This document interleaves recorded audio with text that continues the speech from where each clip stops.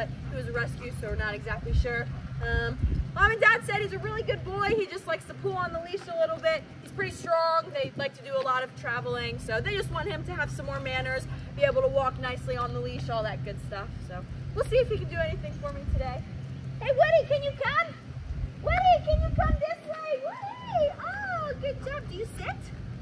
Hey, buddy, do you sit? That's okay. You're just distracted. One more time. You trying to sit? Okay, sit it on down. Hey. Hey, buddy, get you down. All right, let's go for a walk. Come on, Woody, let's go this way. Oh, buddy. All right, man. So as you can see, he's just super distracted. Doesn't really want anything to do with me. But we'll get him right where he needs to be. Check back for his transformation. Yeah, good job.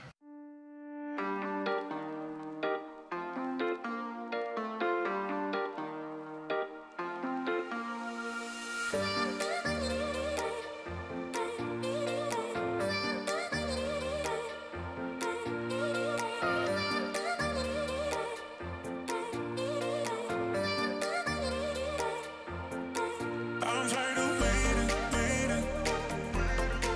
I'm tired of waiting.